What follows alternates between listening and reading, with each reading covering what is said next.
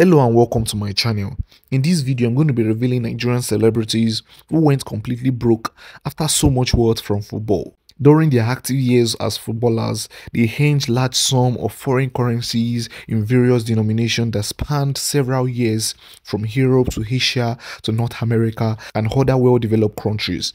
And they built mansion, home, flew private jets, wore designer clothes back in those days, drove in the best cars, but all of these things now has gone.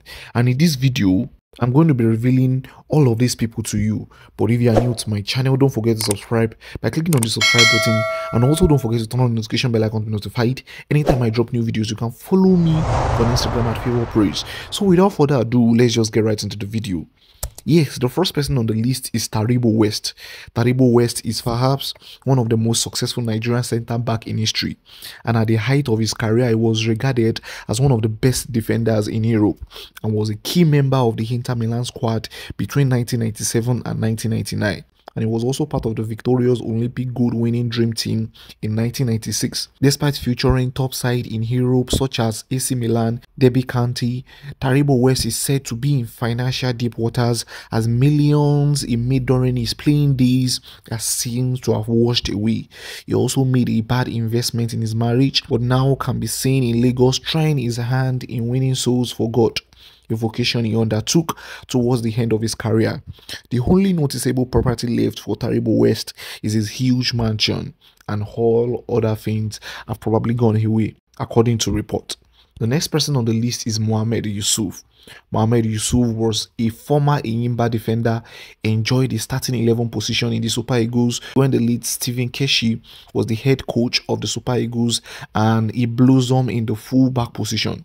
He was regarded as one of the best centre-back in Europe, Asia and North America. His last known club is Al Hilal of Sudan, and this was since 2010. However, the great defender suffered a serious injury in the 2010 African Nations Cup and has been said to have been rehabilitated since. There are unconfirmed reports that Mohammed Yusuf is currently based in Kano and is very broke and has been seen to have been abandoned by the authorities and is now living in abject poverty in the city of Kano with no one to cater for his needs. This is really disheartening.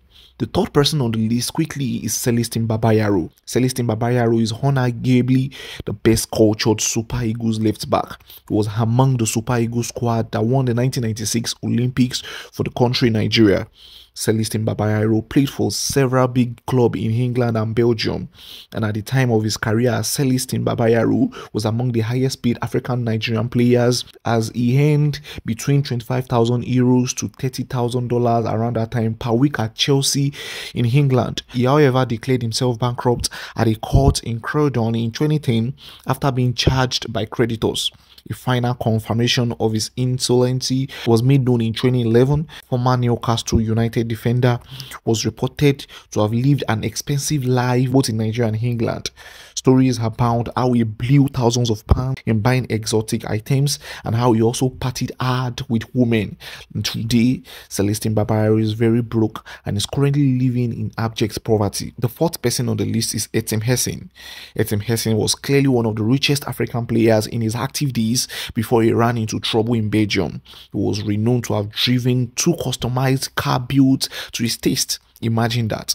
On visit to Nigeria from his club in Europe, he retained a permanent suite at Sheraton Hotel Ikeja, Lagos. But when he went bankrupt, one of his customized BMW was seized by the hotel when he was unable to pay his bills. Imagine. Later on, he was seen around the national team camp, moving around one room to another after Super Eagles matches and allegedly requesting for financial assistance from his colleagues.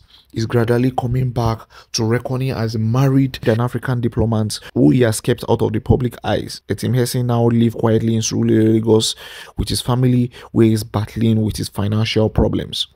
The next person on the list is Victor Agali. Victor Agali was regarded as one of the best strikers in Super Eagles, and at that time, he formed a formidable striking partnership with Kanu Nwankwo, which was fondly dubbed the Twin Towers. The tall and lanky forward player was loved by Super Eagles fans due to his proficiency and exotic skills in scoring goals.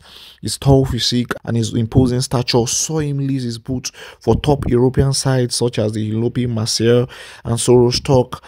However, sources close to the player reveal that the player is not doing too well financially.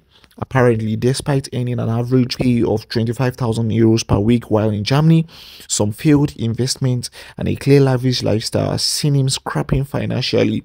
Victor Agali, who earns $25,000 per weekly in Europe, is now broke and living in abject poverty. The next person on the list is Ifeanyi Udeze. Ifeanyi Udeze is another super explosive, super ego left back who was a key member of the national team between the 2000 and 2004 after graduating from the victorious Eaglet. Sadly, fortune took a downward turn for the player as source close to him revealed that Ifeanyi Udeze is in a neck debt after squandering the substantial fortune he gained during his playing on high-stake gambling and other luxurious and extravagant lifestyle in Europe.